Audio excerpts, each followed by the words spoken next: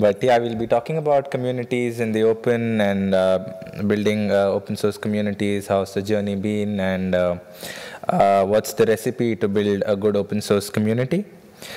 Before that, I'll quickly introduce myself. My name is Prithvi Raj. I've been working as a community manager for the last 4.5 years. I've been leading the Litmus Chaos project as a community manager, and I'm also a CNCF ambassador, and I've been working closely with a lot of cloud native events, including Kubernetes Community Days, and we built a great event for chaos engineering in terms of Chaos Carnival.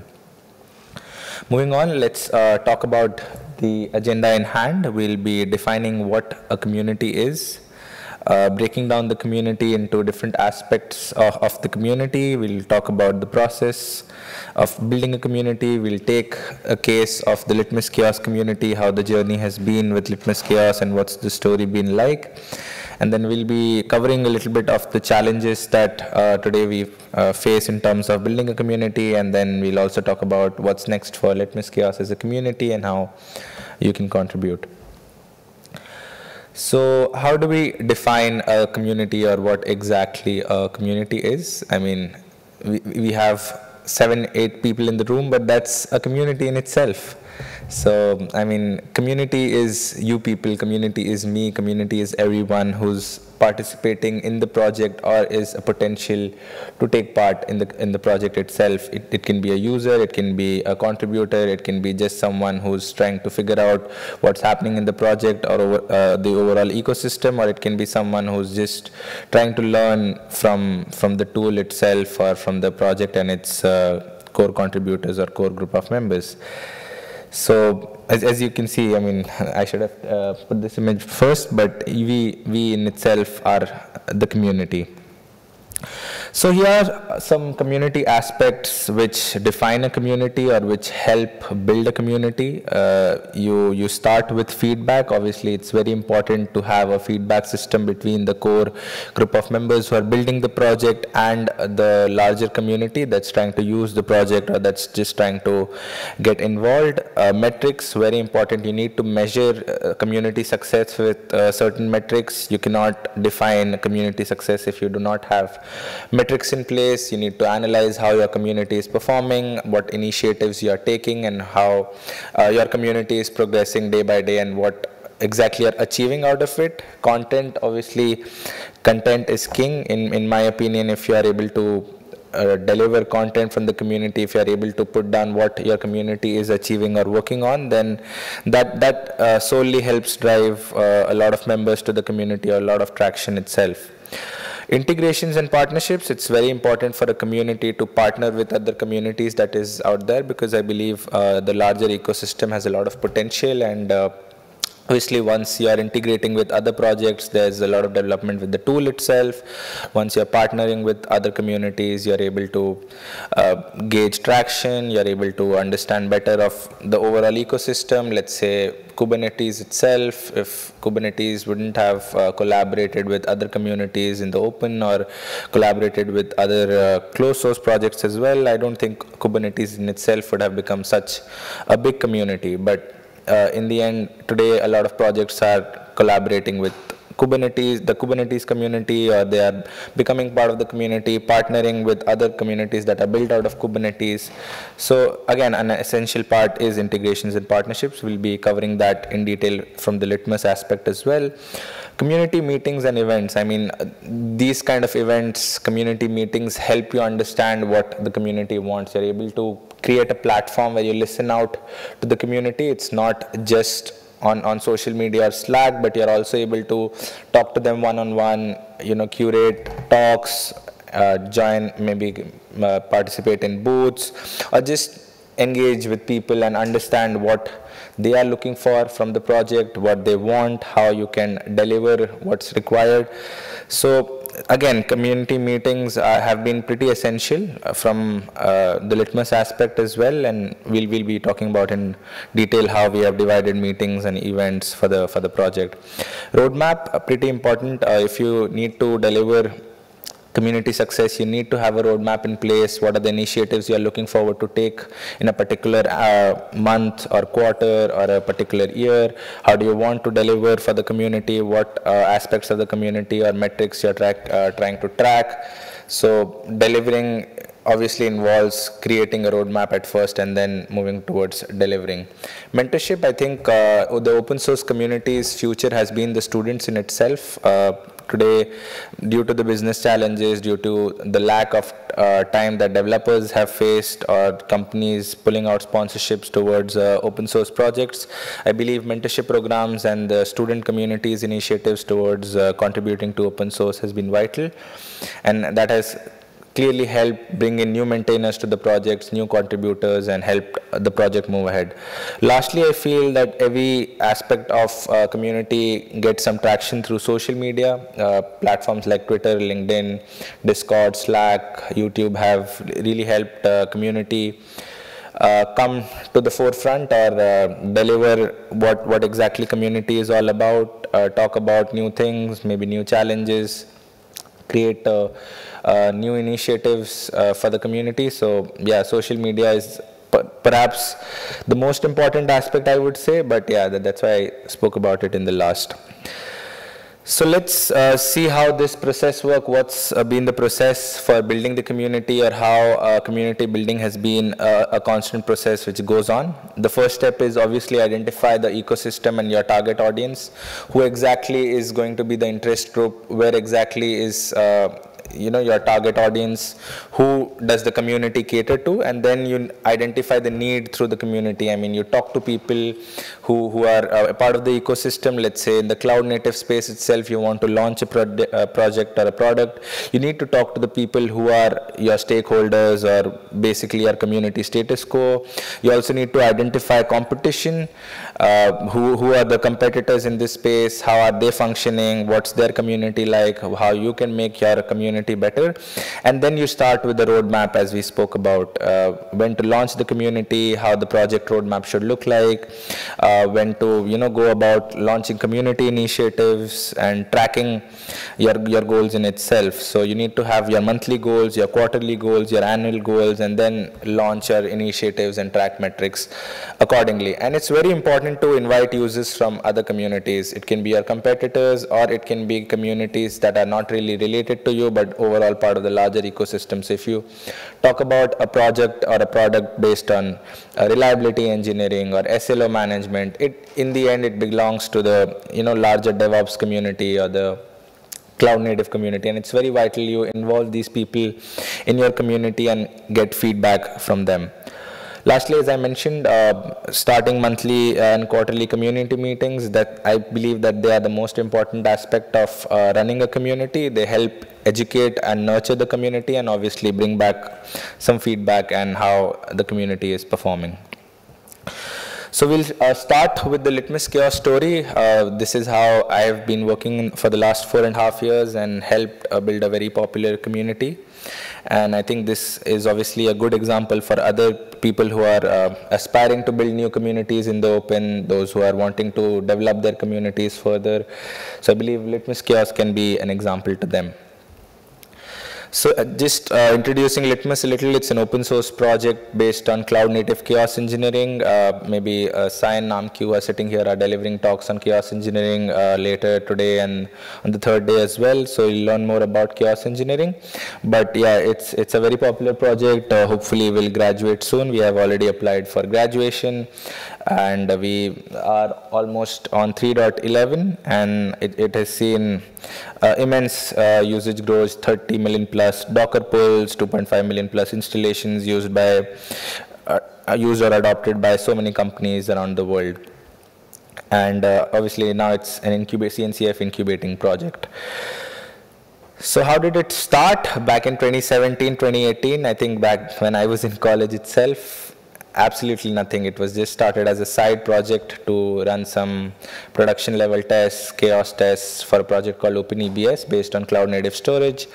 And then sooner or later we were able to build a project which has such a massive community that it became a company in itself, and then obviously Harness acquiring that primary sponsor, Chaos Native, now has become a primary sponsor to Litmus, and it has got a massive community of around 7,000 members overall, 2,500 members Slack community, and beyond that the chaos engineering community in the CNCF ecosystem. So the first step was obviously identifying competition. You see Litmus is in between, but then there's so much competition in the chaos engineering space itself. There are CNCF backed projects in Chaos Mesh, Chaos Blade, Kraken, which are again sponsored by great companies, Red Hat, PingCap. Commercial tools, Gremlin, SteadyBit have been great commercial tools. They have again changed the reliability space in a different way. And then cloud providers as well, AWS FIS, or you say Azure Chaos Studio. Even they have played a vital role in making chaos engineering, cross the chasm of early stage adoption, and today I think chaos engineering has reached late stage adoption, where a lot of people, a lot of companies, enterprises, and even developers beyond SREs and QA engineers are focusing on adopting resiliency as a practice. So the first step obviously for Litmus was to identify this competition and understand what better they are doing or what can be done better in terms of building a community. And obviously being open source has had its advantage over commercial tools, where the first step that the community is looking at is, adopt an open source solution and then see if it's something that can be adopted at an enterprise level, or you can build a tool out of the open source solution itself. And then obviously run the Slack community accordingly. I believe that Slack has been one of the major platforms to run a community in the open, or at least in the cloud native space, and it's been a core platform for communication between the core maintainers, the founders of the project, the core contributors, and other community members as well. Initially it started off with people from the sponsor community who were only driving the communication, but today the community has been so successful that people who are just joining in, people who have started contributing, are contributing back in terms of answering questions, creating new issues, and making it more sustainable in terms of nurturing the growth or measuring the metrics, and becoming the initial resources who can help people who are using the tool to get more support or just get started with the project.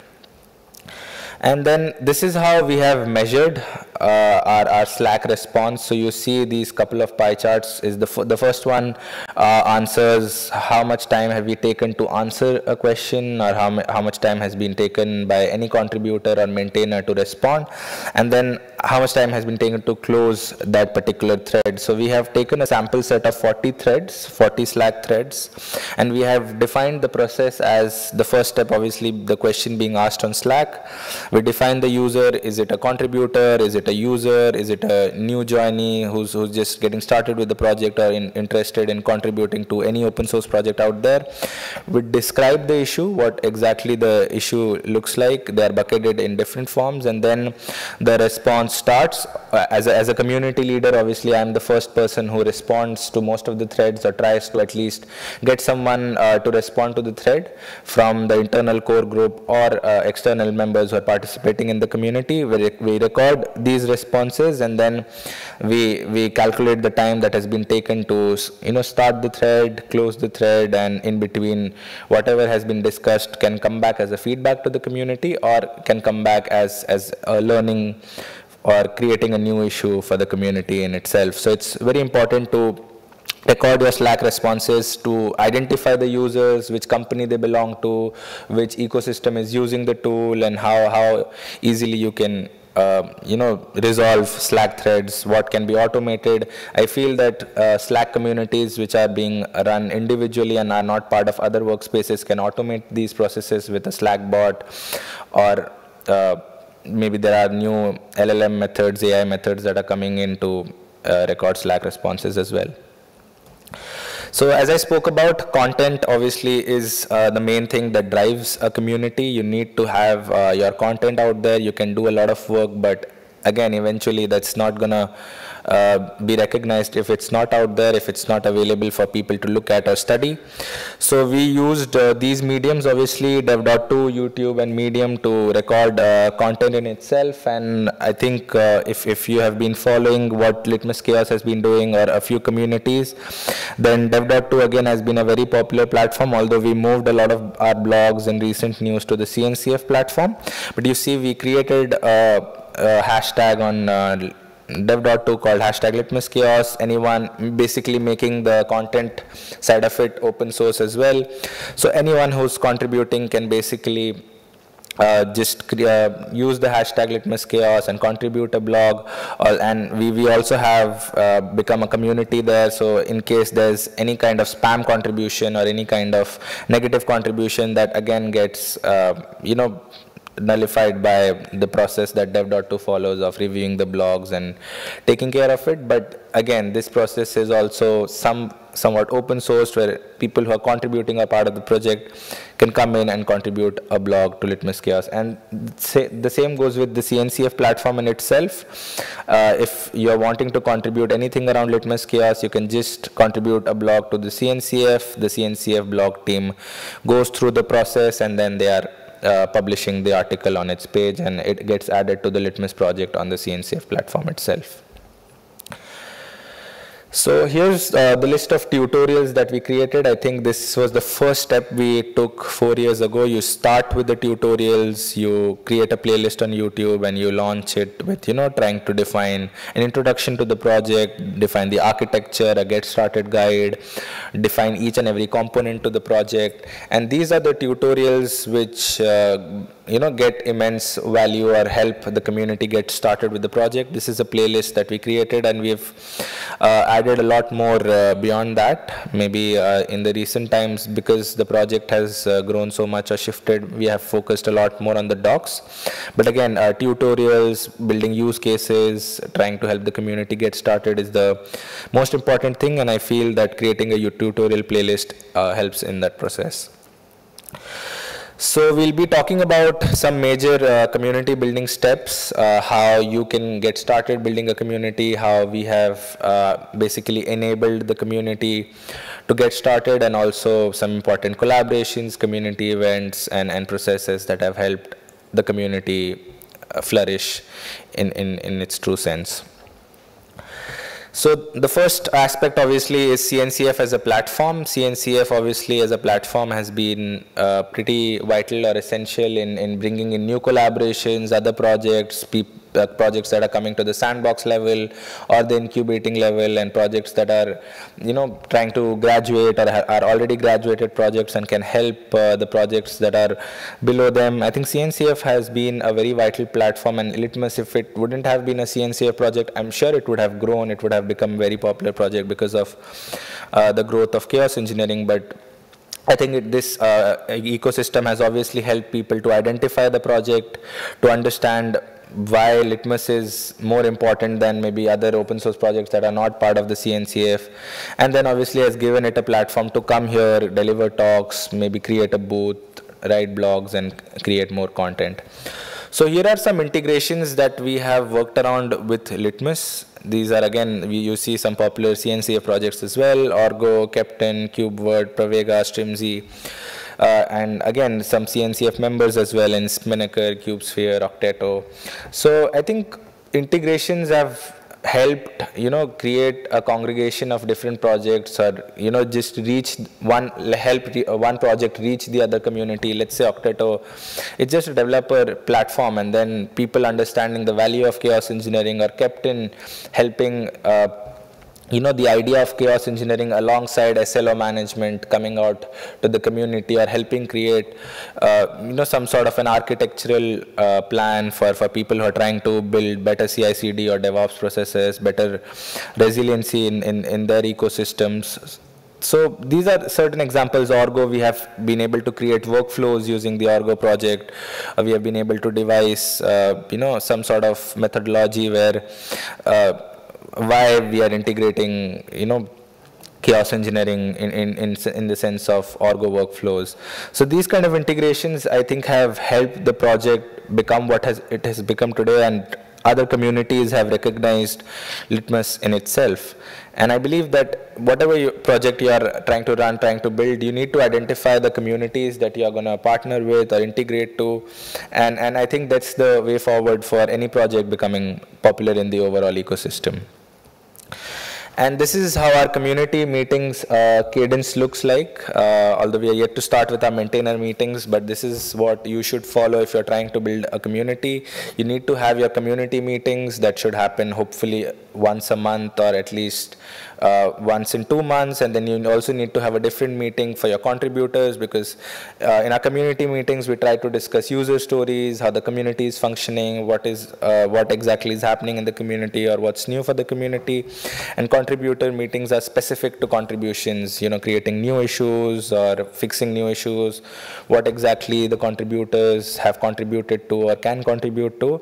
And lastly, maintainer meetings are aimed at helping maintainers come together, because with time maintainers become busy, or there's some voting process that is required, or it's essential to identify which maintainer is active or inactive in the community. So maintainer meetings again help the overall running for the community. So this is one of the user stories. This is by Adidas. There are so many other user stories that are out there, but I'll speak about the essentiality of user stories. One is from the open source aspect, and the second is obviously from the closed source aspect as well.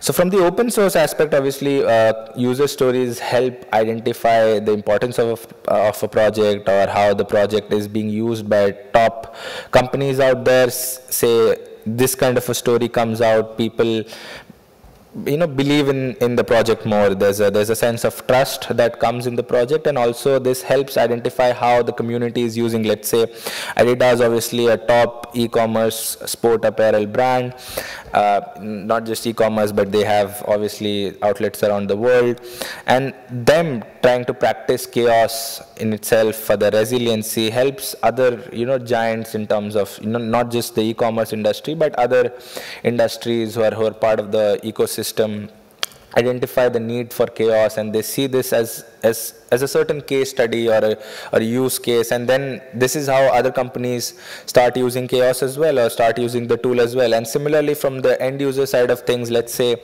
a company is sponsoring an open source project, and then there are probable customers who are wanting to understand how it's being used. And in the open world, we have understood that it's very hard to get legal legal proceedings, or you just get the company to sign up that yes, we are wanting to do a case study about our usage of the tool. This is where open source stories become a sense of validation that yes, okay, this tool is being built on the open source tool Litmus. So for example, I'll just take the example of the chaos engineering product that's being built on Litmus, and this is the story that's been done, and that obviously becomes a validation or verification for potential customers or clients or people who are wanting to use the tool in itself. So this is one of the programs that we have run.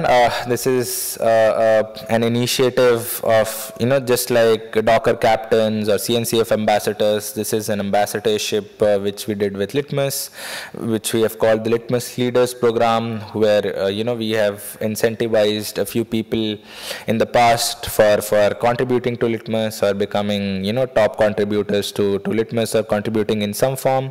And this is one of the the contributors, Akram, he is from France. Again, I shout out to him for contributing to Litmus and becoming a champion for the community around the globe by delivering talks or participating in the community in terms of issue fixing or contributing a PR. And as I spoke about the mentorship programs, why it's important to involve the community or students.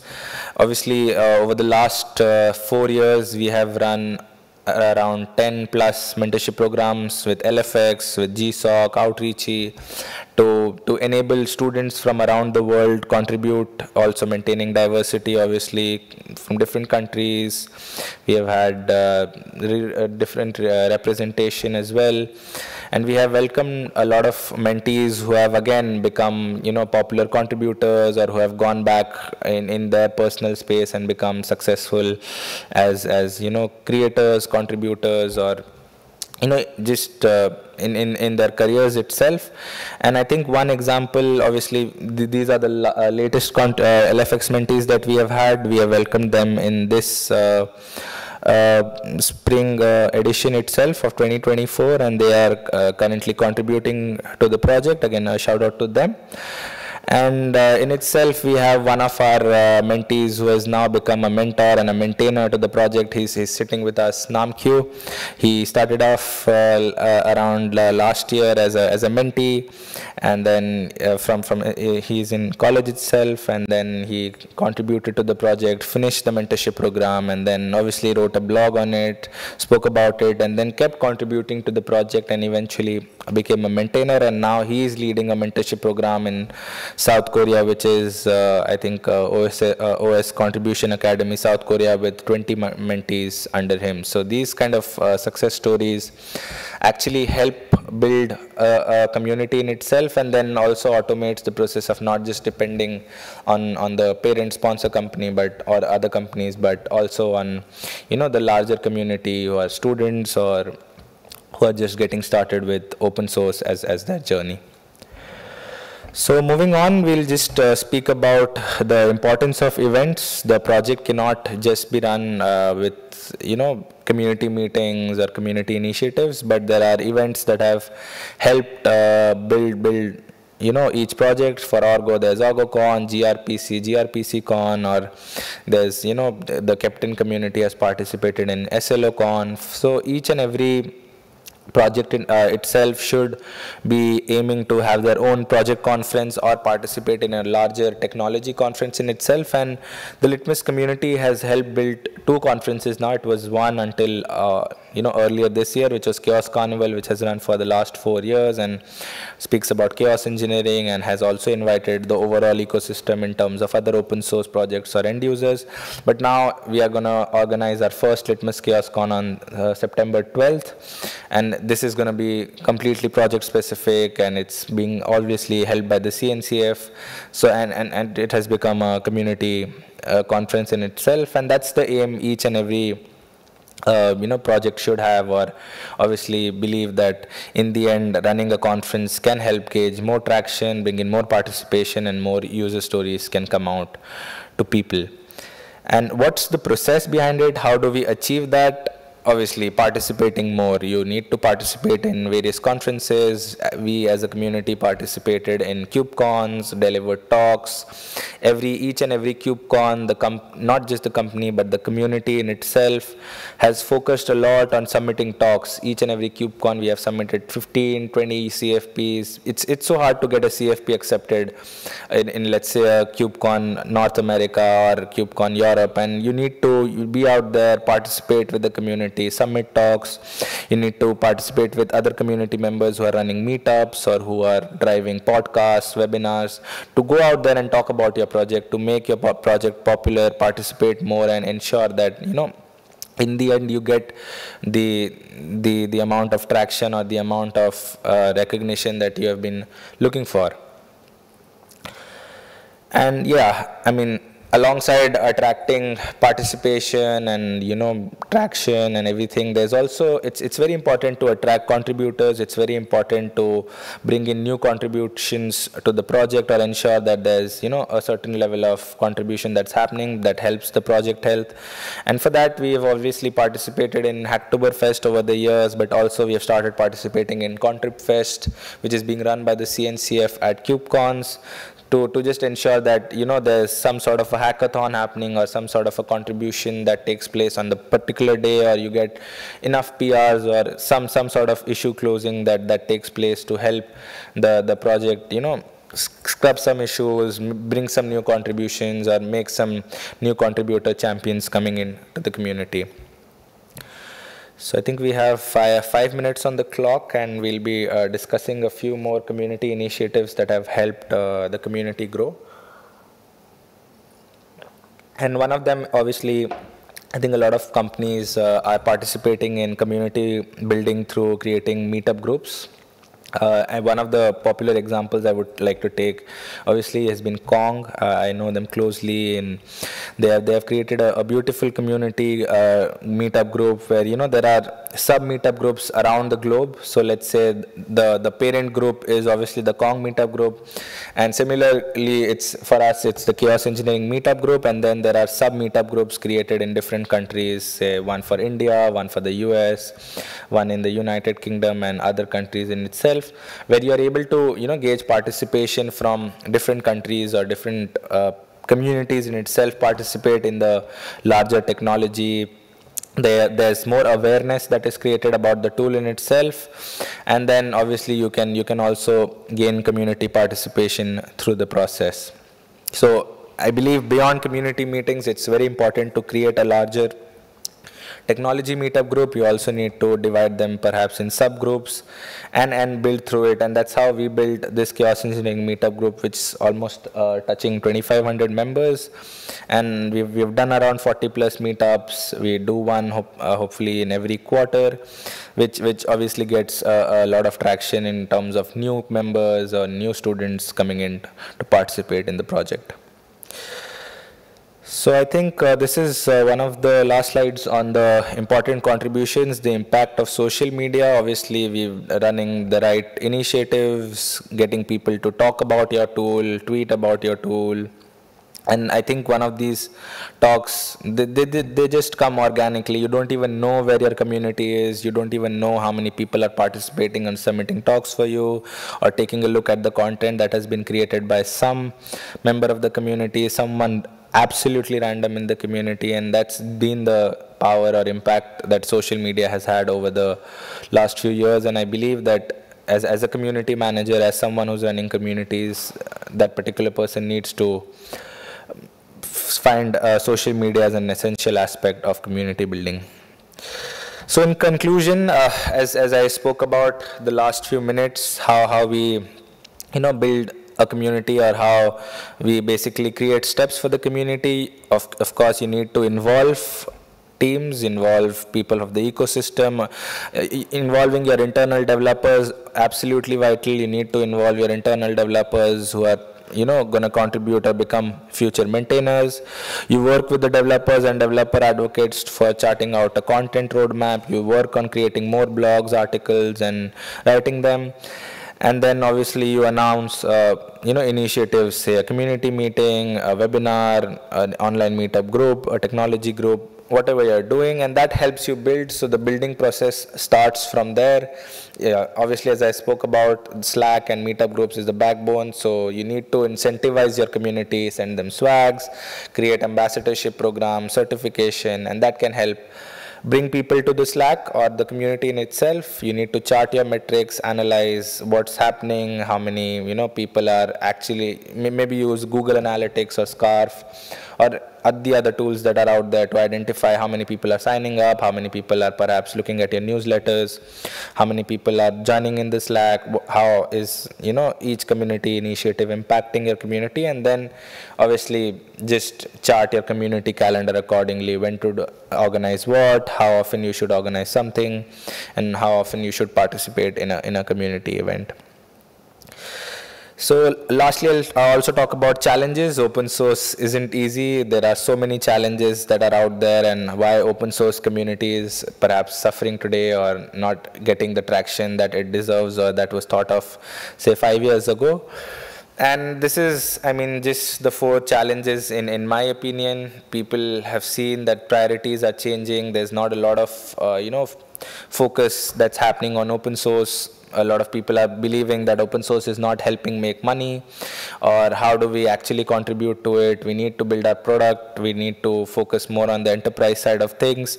There are business challenges as well with the changing landscape. People are, more sales driven, and there's a lack of support that open source has seen over the last couple of years, and that's why people are focusing more on more resources or their developers on building the tool, and that has not really helped open source grow. And then obviously people believe that we are getting this tool or we are getting this technology for free. Why do we need to buy something, and that is why people are moving away from the idea or the the belief in open source. And then obviously there's a lack of platforms as well. I feel that open source, which was growing in some sense, has lost a level of platforms. A lot of conferences have become more about sponsorships or other companies just talking about closed source projects. So that has not helped, or there are a lot of conferences which have not been able to grow in terms of their exponential popularity, and that's why they have stopped working on open source, or they have stopped building the idea of open source itself. And the last major factor is loss of contributors. I feel that with the change, all these three factors, that's priorities, challenges, and platforms, contributors have stopped focusing on open source, and maybe they have focused more on their individual trajectories, particular career paths. A project has lost contributors maybe due to the overall ecosystem. There's no focus from maintainers or contributors, and again, that has not helped build new contributions or get in new contributors or nurture the existing contributors who once came in as amateurs or just mentees for the project. So what's the upcoming goals? What's next for Litmus and the overall community? I think this is something that, a community that has become somewhat popular and somewhat has achieved a certain sense of community success needs to look at. We're looking to obviously publish a security audit. Security has been a very important aspect, and hopefully it gets published by next week. There's a docs analysis that is happening with the help of CNCF. So obviously we want to get the docs in place and analyze how our docs are, work with the larger team. Our community conference obviously happening on September 12th. Hopefully we can make it a success. We are looking to publish a new community roadmap and publish community case studies alongside. Litmus Chaos again is participating at KubeCon with a booth and with a project meeting as well. And then obviously we are looking to create a community charter, work on new contrib fests, and a new certification program which can help more community folks to just learn and contribute back to the project. So here's a QR you can scan to register for Litmus Chaos Con. It's it's free to participate. It's just like a another CNCF conference happening fully virtual. The agenda is announced, and there are a lot of people who have already registered. So make sure, we are around 3 weeks away from the conference, so make sure you're registering for the conference and participating in the same. So how to contribute? There are all kinds of contributions that are welcomed. You can add features, bug fixes, scrub issues, documentation. You can contribute to workflows or contribute a new experiment. This is how you can get started with the Litmus tool. Just make sure that you are joining the Slack community and you are participating in community meetings and other community initiatives. And here's how you can obviously take a look at the community, check out the website, join Litmus Chaos on the Kubernetes Slack, check out what's latest happening in the community, and obviously initiate your own responses as well. So with this, I think we have come to the close of this talk. Thank you so much. I appreciate whoever joined in, and thanks once again for joining in. If there are any questions, I can take them later on. Thank you.